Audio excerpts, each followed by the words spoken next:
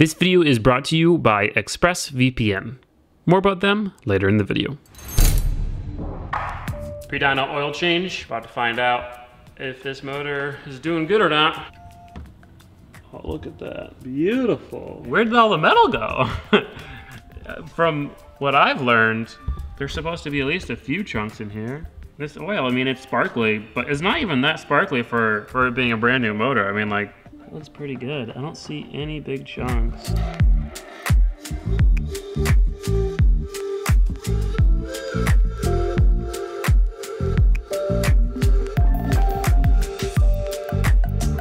Nah, looks good. Oh, look at the big spring! My piston return spring fell out. Damn it. So I think it's fine. I think it's totally fine.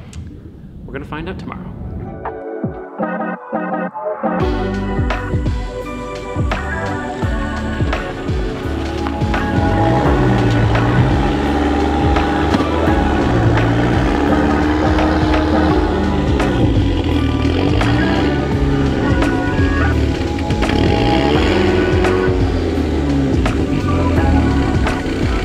Got the Eclipse loaded up. That went pretty well. Squatting a little bit, but I think we're gonna be okay. Now we've got a 2-hour drive to the dyno, but first we have to make a little pit stop.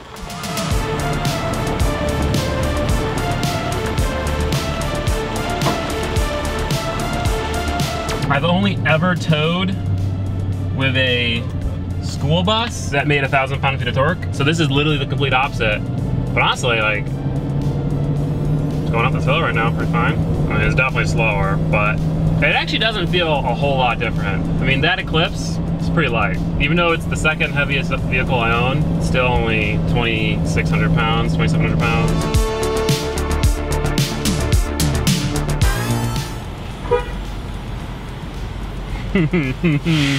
As you can tell, our pit stop was saving Hunter. Jeeps broke again. Would you believe it? Yeah. Hopefully this is the only vehicle that breaks in this video.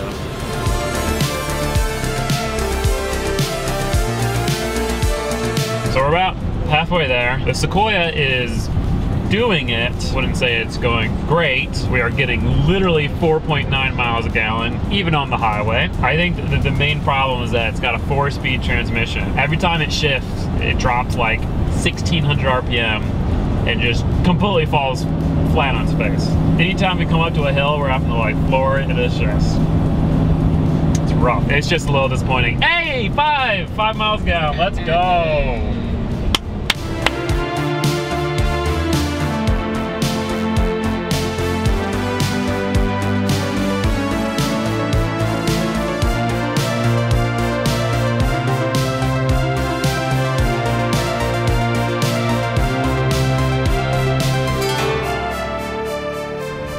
Like the place where Whistling Diesel took his R32s. No shot. I'm pretty sure it is. Dude, this is awesome. Dude, what in the world? I'm pretty sure this is the same place. We got here.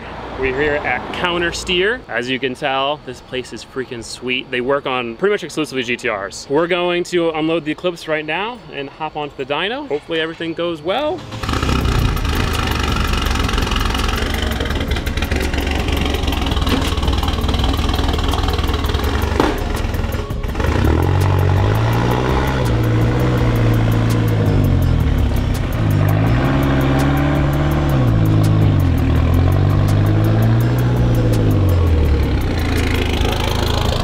After going through 3 motors and a bunch of other issues, this was the moment we had finally been waiting for. The mid-engine Eclipse was going on the dyno, and I was incredibly excited and, admittedly, slightly nervous.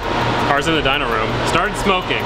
There's some smoke burning off something. As we get here, it's got to start having issues that it never had before, but I'm hoping it's just residual stuff burning off because I did the oil change yesterday, but didn't get oil anywhere, so. With only a few hours available for us to tune, we immediately got the car loaded onto the rollers, strapped down with all the dyno sensors installed. So we're about to start tuning. This here is the man himself. You reached out on Instagram offering to tune up the Eclipse. My name's Gianni. I run Speed by Wyatt. I'm a Miata-only specialty tuner. Been tuning Miatas for about 6 years. Saw Caleb was in need and I figured I could kind of swoop in and help him out. But yeah, hit us up, Speed by Wyatt LLC, Facebook and Instagram. Like I said, please, only Miatas. That's all I want to touch. No mid-engine Eclipses. He doesn't tune those. Only mid-engine, no mid-engine Eclipses. I'll have stuff in the description if you guys want to check him out. I mean, he came from work. That's how dedicated he is. So oh yeah. I really appreciate it. Thank you. Of course, man. It's a pleasure. That looks really warm because I'm dying of heat out here. It's okay. I prefer to be moist. And with that, it was time to begin. Yanni started by getting the car settled onto the rollers and then began tuning the lower load, lower RPM cells. Was the mid-engine Eclipse going to hold together? But first, let me take a moment to thank this video sponsor, ExpressVPN. Now, browsing the internet without ExpressVPN, it's like driving a car without a seatbelt. Welding without a mask.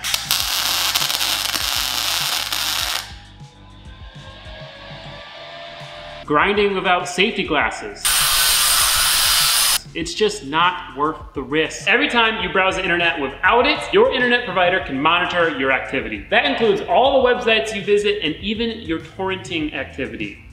ExpressVPN reroutes your traffic through their encrypted servers, blocking them from seeing what you are doing. It also protects you from DDoS attacks by switching your true IP address with one of their own. This also allows you to change your online location, which lets you game on other region-restricted servers in games like Halo or Call of Duty. My personal favorite is the fact that they let you choose from over 94 different countries to change your online location to, so you can access content that might not be available in your country right now. For example, The Office is no longer on US Netflix anymore. But with ExpressVPN, you can just switch your online location and watch The Office on Canadian Netflix. But that's just the tip of the iceberg. ExpressVPN has given me access to so many new shows, movies, animes, and that is just so freaking awesome. The absolute best part is that it is incredibly easy to use. All you gotta do, launch the app, connect, and choose which location you want to browse the internet from. Find out how you can get 3 months of ExpressVPN for free by visiting expressvpn.com/Gingium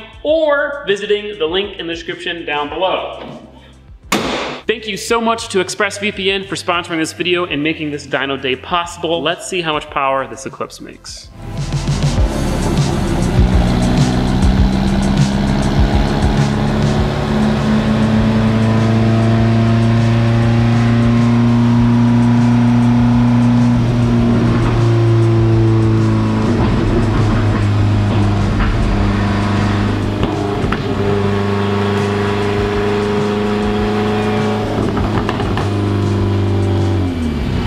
I wasn't nervous a minute ago, now I am.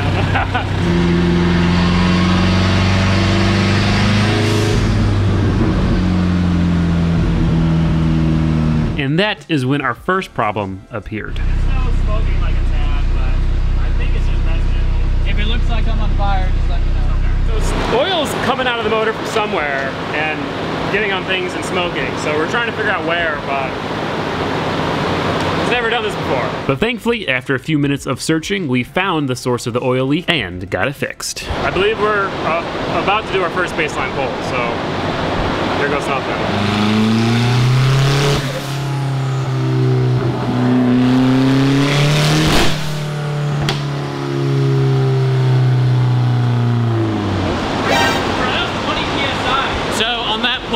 First pull, slowly ramping into boost, we saw upwards of 20 PSI. Second gear, definitely not something I would expect from a 12-pound wastegate spring with no boost control, so we're investigating.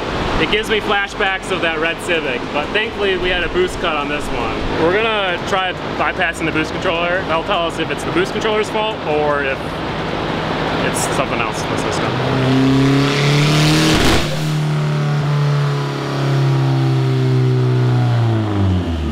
So, no, it was not the boost controller's fault. We ended up hooking an external pressure source to the wastegate and saw that the wastegate only began to open at around 20 PSI of pressure. Now, unfortunately, the wastegate that is on this turbo, it doesn't have an interchangeable spring, so we couldn't swap it out with a lower pressure one. Instead, we attempted to adjust the preload on the wastegate rod to hopefully get this turbo to make a little less boost.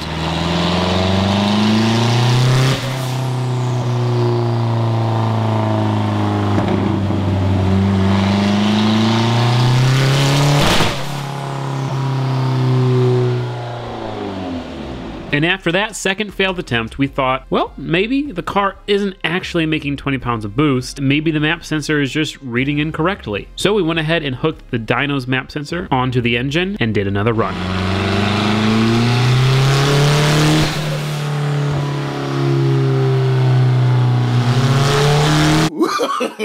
No. Okay, so it definitely was making 20 pounds of boost. And if you looked closely, you would have seen our other issue start to arise.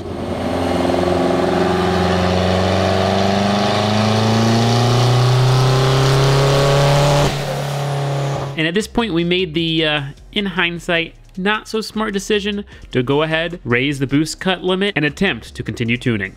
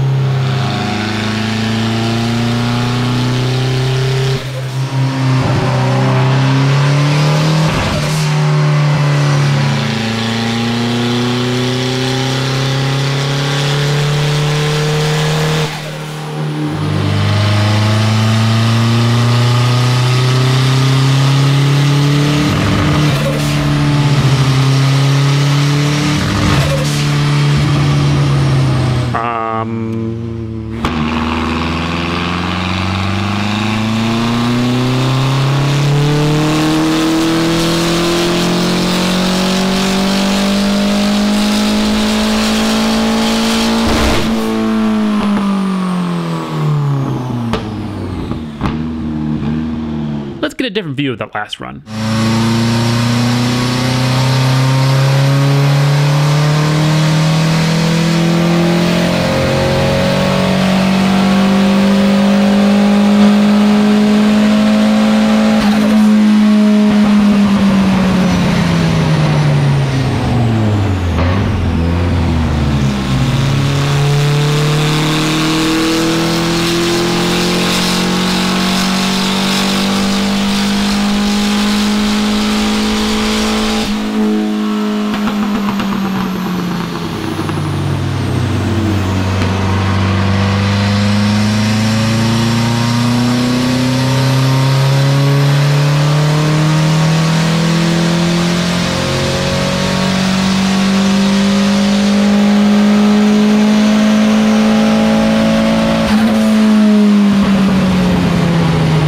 And after those two pulls is when we noticed that the manifold was getting red hot. And I mean not normal red hot, like excessive red hot. Keep in mind that there was a solid aluminum heat shield over the manifold, and you could still see the light shine through and reflect off the intercooler tank. Plus, it was melting the aluminum heat shield. Something was most definitely not right, and the one power number we were able to get confirmed that. Less than 200 horsepower at the wheels on 25 pounds of boost. We're going to take off the swirly exhaust and see if that changes anything. Because we're thinking maybe that's just creating a whole lot of back pressure and causing all these issues.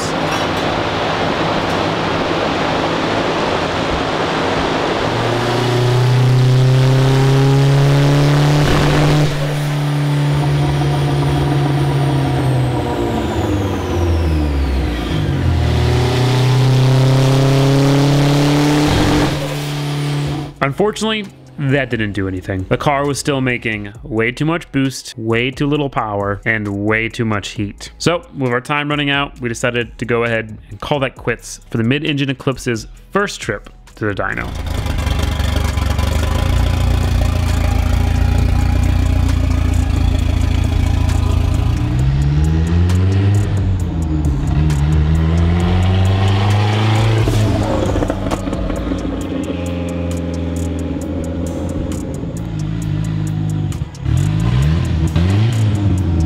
Now I will say, we've got some theories as to what happened, what's wrong with the engine, but what we don't know yet is anything damaged? Clearly, the exhaust temperature was through the roof. That could have damaged the turbo. It could have damaged the pistons, maybe a valve, possibly even blew the head gasket. So in the next video with a mid-engine eclipse, we're gonna do a health check. We're gonna fix the turbo. We're gonna fix the weird lack of power issue and head back to the dyno.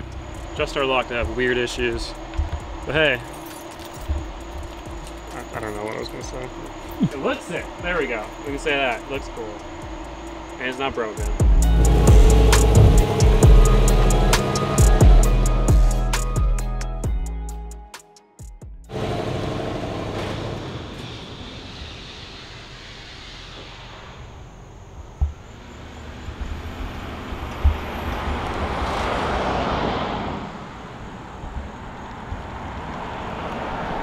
What the fuck?